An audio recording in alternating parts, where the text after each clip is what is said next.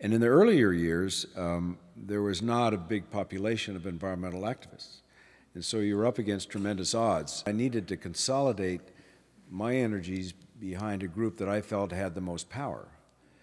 And that was NRDC, because they had the power to sue. They had the power to go to court.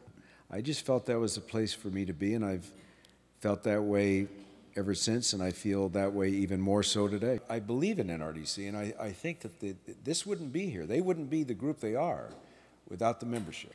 They wouldn't be the group they are without the collective power of people believing that they have an organization that can represent their interests, which is the public interest.